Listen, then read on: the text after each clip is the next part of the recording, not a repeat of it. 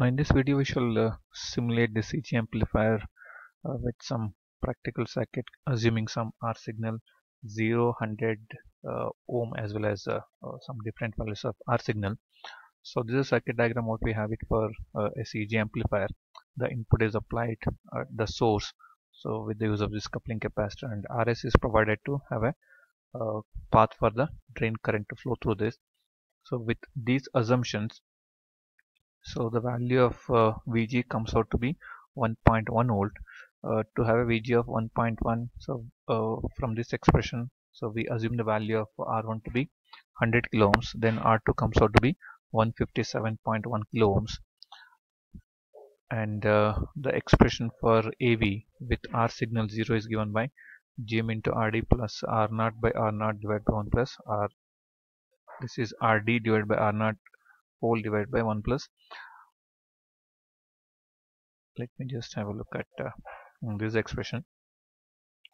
In order to start the design, we need to know the value of W bell. So from this expression of ID, we know everything except W bell, which can be found out, and it was found out to be 115.74. And we know the expression for GM, which is given by under root of 2 ID mu and C ox into W bell. Substituting those values, we'll get the GM as 4.8 milli ohm inverse. We will also find the value of R0, which is 1 over lambda into ID, which comes out to be 200 kilo ohms. Since RD is equal to 1 kilo ohm, we can actually estimate the AV here, which comes out to be 4.78 volt per volt, which is from the calculation. We shall do the same design using the LT spice and then try to verify the simulation results. So we shall go to LT spice and try to see what. Now this circuit of CG amplifier rigged up on LT spice. You can see R1, R2 will going to provide a gate voltage of 1.1 volt, which will have a drop of 0.5 volt across RS, and remaining 0.6 happens to be VGS, and this is RD of 1 kilo ohm. So the Vin is applied. So we are applying a AC source, and let us assume that initially the series resistance, the source resistance of this source, let it be 0. So let us first do the dot op. So we have also considered the model parameters of the MOSFET as Kp, VTO and lambdas are given over here. So we are not assuming any capacitance here. So that's why when we actually see the frequency response, we will not have the high frequency plot will be not reducing for higher frequencies. So let us do the dot op and try to find out what are the DC conditions, whether we have a current of 500 microampere and a gate voltage of 1.1, which results in a gate to source voltage of 0.6 volts.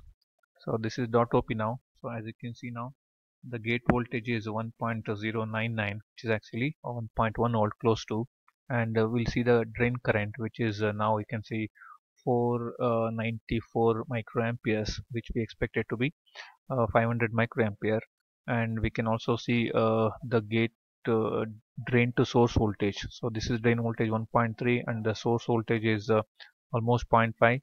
The VDS happens to be 0.8. So all these are almost close to our design values.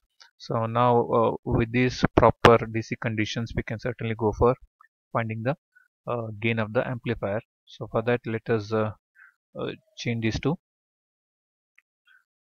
AC sweep, and we shall edit the parameters. So these are the parameters for your AC sweep. Now that has been modified. So let me run this and try to see what is. Now this is the frequency response of this circuit. I can see at higher frequency it is not falling because we are not edited any CGSO CGDOs. And we'll also have a look at what is W bell of this MOSFET.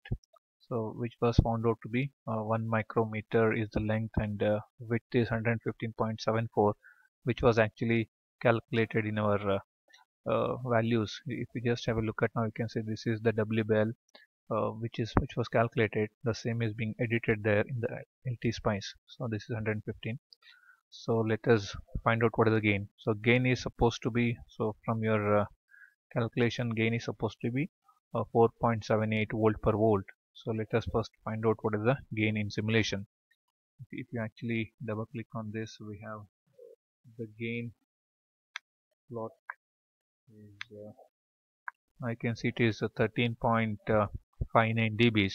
So this is in dBs. If you actually find out what is the gain here, I can say this is 13.59 dBs in simulation. We can actually find what is volt per volt from this 13.59, which can be calculated using this. You will get 4.78 by 10 power 13.59 divided by 20. So by doing that calculation, you will get the voltage gain in simulation is also found out to be 4.78, which was exactly the theoretical value also. This is from calculation, this is from simulation, so they are exactly matching. So this is with R signal as 0. So this is what is R signal 0. So let us see what happens if I slightly change the R signal. So now this is with R signal is equal to 1 kilo ohm. The expression changes. So this 4.78 is multiplied by this extra term, which is 1 over gm in parallel with Rs divided by R signal plus 1 over gm plus Rs. So that's what we found in the previous video. So the R signal will actually make your gain to reduce. Now since R signal is 1 kilo ohm, if you actually calculate the gain of the circuit, it was coming out to be 0.702. Now you can see the gain is reduced too much and it is less than 1. And we have actually verified that in simulation also by editing the source resistance.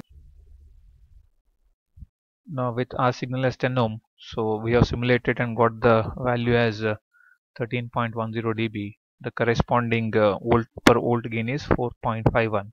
So this way we can able to get the simulation of CG amplifier for different values of R signal.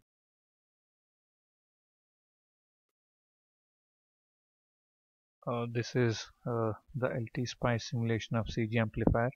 So you can have a look at this amplifier. So it is as per the design. R1 R2s are calculated.